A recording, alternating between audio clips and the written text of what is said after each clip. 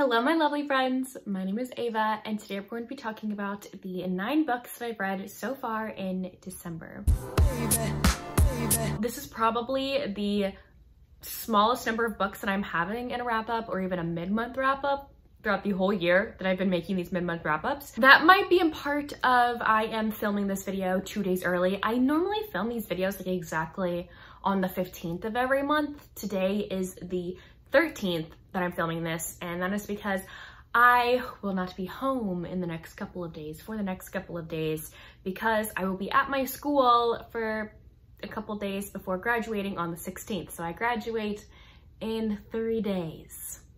When you're seeing it, it's 2 days. 2 days from now, I will be a college graduate. So it's nerve-wracking. I'm going to be staying in my college town for the 2 days before I graduate, and so I will not have any of my filming equipment or my background or my setup or my books or anything. So I'm just gonna get this done now, you know? Because of that, I don't have more books to talk about today because I am close to finishing 2 books, but I'm not talking about them in this video because I have not finished them yet. So you will have to figure out what those are at the end of December. The first book that I ended up reading in December is Chimera for Christmas by Ursa Dax. I saw this cover and was super interested. I've also been having Ursa Dax on my radar because a lot of my favorite monster romance lover, content creators really loves Ursa Dax, and so I have been keeping my eye on her. And so I saw that she had a Christmas novella, a monster Christmas novella. I was like, you know what? Gonna pick that up, so I did. This one is actually really cute, even if it is with a monster. I love monster romances that are super cute and sweet. That is totally my vibe. Our heroine Sophie is in need of a job, and she ends up getting hired as a seasonal worker in this space station to work at this coffee shop. It's called Hallowed Be Thy Bean or something like that. It's really cute. Anyway, it's a small little coffee shop, hole in the wall, and she gets hired to work there, and her coworker is this chimera alien named X. I think like he doesn't have a real name. He just has like a serial number he was like given at birth with like a bunch of his other chimera brothers and sisters, and he was supposed to be like a chimera war soldier, and he got out of that. And so now he works at this coffee shop. He's this big, giant monster alien, and he's working in this cute little coffee shop, and he loves it so much. He loves his job, but he's very grumpy. And some of the customers are scared to come buy coffee because they're scared of this giant warrior dude. And so when Sophie gets hired on the job, more people come to their coffee shop, and she's very welcoming and sunshiny. So this is definitely a grumpy sunshine romance, and the two of them can't help but fall in love. They also live on the space station. It's kind of like mini hotel rooms that they live in that's separated on the space station, and they end up actually living in the same sector of rooms. Even one scene that lives in my head rent-free where, okay, so X lives on the space station full time, whereas Sophie is a seasonal worker, so she's just there for a few months, so she doesn't get like a full room like X does. Like X has a full bathroom in his room, closet, like everything. Like he has a full out apartment, you know? But he knows that Sophie lives in the same sector as him, and so he decides to use the communal showers in the section just at a chance of like not glimpsing her in that way, just to like get a glimpse of her and like just to see her out of the work setting. And they of course bump to each other in that time, in that place, and they end up being shower buddies. Like their shower stalls are right next to each other, and very good. You might think that X is creepy based off of that. He's not creepy. He's a total sweetie pie. I love him. This was definitely a cute and hot monster Christmas novella that I really recommend picking up. For tropes in this one, it's a Christmas romance, it's grumpy sunshine, it's on Kindle Unlimited, it's a monster romance, and it is a novella. I give this one 4 out of 5 stars. I then decided to pick up 2 Cassie Mint novellas, a part of the same series. She just came out with the Very Merry Mob series. So the first one is Mistletoe Mobster. I've been hearing all my friends like talk about and read this one, and I think I liked it more than everyone else did. Everyone gave it like 3 stars or less. I give this one a solid 4. I actually was so into it. So Leah is a bookshop owner, and then one day when she's closing up, she hears like a knock on the door. She's like, sorry, we're busy, closed. And this guy is like, please let me in, like I'm injured, like he's bleeding from his chest. And she very kindly lets him in and tries to treat his wounds. He calls someone to come pick him up and like take care of him, and she finds out that he's in the mob. And ever since that point, the hero, whose name is Nico, cannot get this woman out of his head. He stalks her after that point and just can't get enough of Leah. I thought this was really fun and sweet. Not sweet, but kind of sweet. Nico was like so sweet for Leah, even though he was stalking her. I don't know, I really liked this one. Like, I don't get why people didn't. Like, I thought it was fun. Anyway, some people just didn't like this one. I did. It was like a fun, cute, short, stalking romance. Trigger warning in here for blood and violence. Tropes, it's a Christmas novella. It's on Kindle Unlimited. It's a mafia romance. There's a possessive hero. It's a novella, and we're dealing with a stalker. Again, I gave this book 4 out of 5 stars. So then I read the follow-up novella that's currently out, which is Silent Night.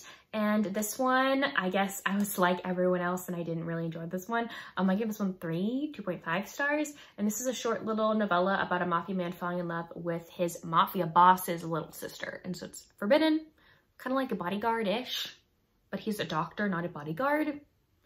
And it's very forgettable. I don't remember anything else about it. So 3 stars. Next is a book that I have been putting off for a while, but I finally got to. This is A Curse of Queens by Amanda Boucher. This is her 4th book in her Kingmaker Chronicles. And I love the Kingmaker Chronicles. There's a stack of them right here.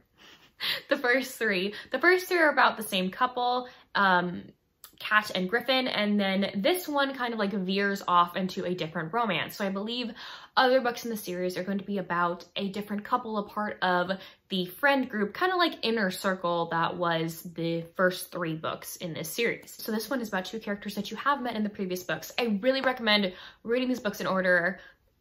You could read this one as a standalone, but I feel like you'd be so lost with the world building, first of all, because that really gets set up in the other books in the series, and these characters, because these 2 have been pining over each other and you've been reading about their longing glances and their tension in the other books in the series.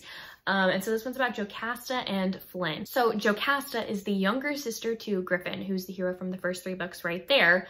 And Flynn is one of Griffin's oldest best friends, who was a part of the Inner Circle grouping warriors that we met in the first 3 books. Jocasta and Flynn have some history, okay? So they are 10 years apart, and I believe on her 16th birthday, you read it in the beginning of this book, like the first chapter, it's her 16th birthday, and she thinks that Flynn knows how she feels. Like, she has been totally hardcore crushing and loving Flynn, who is 10 years older than her and has always been a constant, like, in her life and in her family's life. And she decides to get up enough nerve to kiss him on her birthday. And he is totally shocked and doesn't really know what to do. And she reads his reaction as rejection.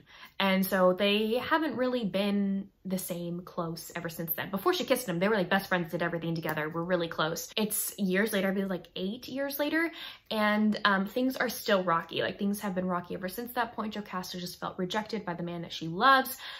And Flynn feels like he's not good enough for Jocasta. He is so in love with her. He's even saved himself for her. He's never been with any other woman, has not kissed any other woman than Jocasta. There's even one point in the book where I think they have another kiss and he lets it, like, the beans spill that his last kiss was Jocasta all those years ago. Like, that was his first and only kiss. And she was like, what? Like, she's shocked. Anyway, you've been waiting and waiting and waiting for this romance between Joe and Flynn, and it did not disappoint in my book. Kat, the heroine from book 1, is dealing with some things. I don't want to spoil the other books in the series, so I'm just gonna say that. She's dealing with something and she needs help, and Jocasta knows where to find this magical object that will help her. And so Jocasta and Flynn and a few other people in their ragtag group of friends end up going on a journey. I love fantasy journey romances, to find said object. While they're on this journey, some of the people like get split up, and Joe and Flynn are stuck together for a portion of the book, and they kind of reveal their feelings and they finally get together, you know? I really liked how you got to see these 2 and how they were before this point. And I believe in book 3 or book 2, I don't remember, but in one of the other books in the series, you really got to see these 2 before book 4, and I really liked seeing their progression from that book to this one. I just love Amanda Boucher's writing. I love this world. I love all of these characters, and the mythological aspects that she put in this book was amazing. I love this series so much. If you have not read this fantasy romance series yet, get on it. Get on it. For tropes in here, it's age gap, fantasy romance. There is definitely longing. There are people going on a quest. There is magic involved, and there is royalty. The heroine in here is actually a princess. I gave this book 4.5 out of 5 stars just because it wasn't that full 5-star level for me, but I still really loved it. I decided to pick up Strake by Ruby Dixon next. This is her 3rd book in the Corsair Brothers series, which is her series all about a group of brothers and Strake, who's not one of the brothers, but he's one of the men in this group. Anyway, you have these 3 brothers, and you have Strake. So this group of 4 space pirates. So the series about these 4 space pirates. Each guy in this group has their own book. So this is book 3, Strake's book. This is a series you definitely need to read in order. Please start with Aderon, the 1st book, and then you will understand book 3 way more. But you read about in book 1 how Strake abandoned the other people on the spaceship. I can't say anything more than that. He abandoned them, okay? And so the heroine here, Ruth, she actually snuck onto Strake's spaceship before he abandoned them because she wanted to spy on him. And then she didn't know that he was like leaving them. And so the people on the other spaceship think that he kidnapped Ruth, but he didn't. She snuck onto his spaceship. And so for like weeks, she has been living in the air ducts in his spaceship and has been stealing things from him, ruining things for him, like playing pranks on him while she's in these air ducts. And he doesn't know that this woman is in his spaceship, and even his like crew is like helping her sneak through the ship and like hide from him. It's so funny. It's like sneaking her food.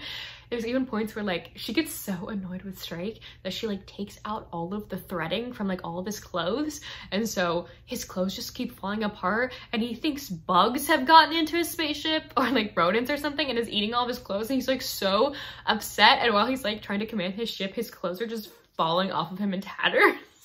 And she's like snickering in the air vents. Like, it's so funny. She is making Strake think that he is just losing his mind. I loved it. Anyway, of course, he ends up finding her. One day she decides to take a bath in his very elaborate bathtub, and he walks in on her taking a bath, and she's like, oh, I've been found out. No. And so he ends up chaining her to his bed. And things go from there. It turns into a captor-captive situation. He is not very happy about this little human playing all these tricks on him and aggravating him to no end. This was such a delightful read. I was smiling through this book. I loved it. The banter in this one is 10 out of 10, would recommend. And I love the slow progression from like hate to okay to lovers, you know, like hate, you're okay to lovers. Ruth and Strake in here were great. I really loved their romance. I don't know if this one's my favorite in the series yet. It's either this one or book 1. I don't know. But for tropes in here, it's an alien romance, there's a captor-captive situation, and there is amazing banter. I gave this one 5 out of 5 stars. The next 2 books I can't really talk about. I'm just gonna mention that I read them. I did read A Lady of Rooksgrave Manor by Catherine Moon for my 5-star predictions video for 2022. That video will be out before the end of 2022. I have that scheduled and almost ready to go, almost finished for y'all. So that video will be out then. It's like my last video of the entire year, so you can look forward to that. But I did read this book. If you didn't know, this is a Why Choose monster romance that has like taken romance 2 by storm. And I haven't heard a lot of people talk about it now, but a lot of people read it last year, I'm pretty sure. And it was a lot of people's favorites. So it was on my 5-star predictions for 2022. I also ended up reading Devil in Disguise by Lisa Kleypas. This was also on my 5-star predictions for 2022, so you'll know my thoughts in that video. I'm not going to talk about it here. This is the 7th book in the Ravenel series, which is a historical romance series, and it's actually a 2nd-generation romance. First being the Wallflowers, so one of the couple from the Wallflowers, this is their daughter Merritt, and she ends up falling in love with a Scotsman named Keir, I'm pretty sure, Keir, and yeah. There's also an amnesia trope in here. Very interesting, so you know my thoughts in my 5-star prediction vlog. I then decided to pick up Work For It by Talia Hibbert, which is, I believe, the last book that I had to read from her before I read all of her backlist. I think I have like one little novella to read and then I'm done. And man, what a way to end reading Talia's backlist. I saved a fantastic one for last. This is a male romance between Keynes and Griffin. You met Keynes in, I believe, book 2 in this series. His sister was the heroine of book 2. I would say you probably get more out of this series if you read them in order, because this is the last book, book 4. However, all the other ones were like 3 stars for me, and this one was everything. It blew it out of all the other series out of the water. But you read Keynes as a side character in the previous books in the series, and so you've seen him kind of struggling. He's dealing with depression. He was in a toxic relationship and he just got out of it, and he like hates himself at the beginning of this book. Like, he utterly hates himself and decides to take a vacation from life. Basically, he does that when he's struggling with his mental health, with just everything with his life. He decides to run away from his life and goes on a vacation to a hole in the wall somewhere, and he decides to go to this very small town in England. I can't remember the name of it currently, but there he ends up meeting one of the residents, Griffin. He is kind of like the town grump, kind of, or the town, is pariah the right word? He's the person that everyone steers clear from, that everyone is wary of, that everyone glares at when they walk down the street. And it's not because he did anything. He's this gentle giant of a man. It's just like, he looks kind of scary. He's very huge. He's huge. It's a very small town, so you have small town vibes, especially with people judging you in small towns. And his mother was not someone that everyone liked. She was quite awkward and kooky, people would say, and she ended up taking her own life. And people don't really care for Griffin because of that, which very sucky. Anyway, so he's kind of ostracized by his small town, but Griffin loves his town. He loved his mother. He loved his home that he lived in with his mother. He lives in that house now. And he loves the, is it like orchard or something along those lines, like farm that he works on. And he makes a lot of recipes on this farm and bakes and cooks in it. Anyway, I just wanted a little tangent about Griffin, but I love Griffin. He's this big, gentle giant, and right when he sees Olu, who is Keynes, he is like smitten. They're at the one bar in the town, and he goes up to Keynes and decides to be his little awkward self, even though he's huge, and try and start up conversation with him. And things are not great upon their first meeting. Keynes is having kind of like a PTSD moment, and he takes it out on Griffin and screams at him and yells at him, when in actuality he is just hating himself and is projecting that onto Griffin. And they do not end on, like, leave each other on amicable terms until the next day, when the owner of the rancher farm that Griffin works in tells him that Keynes is visiting and is going to be writing an expose on their farm or orchard or whatever. I don't know what it is. Anyway, and so they have to spend time together. And while they spend time together, Keynes is growing in himself. So is Griffin. Griffin is growing into who he always wanted to be, and trying not to live in his mother's shadow anymore. And Keynes is starting to care for himself. He's finally taking his prescribed medication. He's finally listening to others, listening to himself, listening to his body, and falling for this giant man. Both men were super relatable to me, which is saying a lot, because it takes a lot for a man to be relatable to me, you know? But these men were, like Talia Hibbert, oh, is such an amazing author that to make me feel this way. But Keynes, with his like depression and his internal struggle with his just his mind and the way he feels about himself. Oh my gosh, I loved him.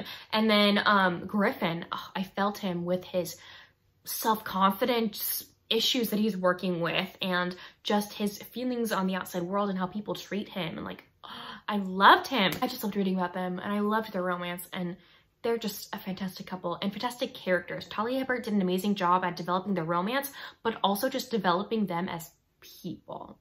I loved it. Trigger warning in here. These are the trigger warnings that Talia wrote herself for her book. She says there's depression, anxiety, references to past sexual trauma and forced outing, references to parent who died by suicide. Tropes, there's an age gap. There's a 10-year age gap. Keynes is 10 years older than Griffin. There's a bigger hero, which is Griffin. It's a caretaking scene. I believe Keynes gets like beat up by some neighborhood teenagers for some reason. I can't remember why. And so Griffin ends up coming across him and also an injured fox, and they take care of this injured fox together, and he takes care of Keynes and goes super cute. It's a foodie romance because Griffin does a lot of cooking. There's mental health representation. It's a male-male romance, and it is a small town romance.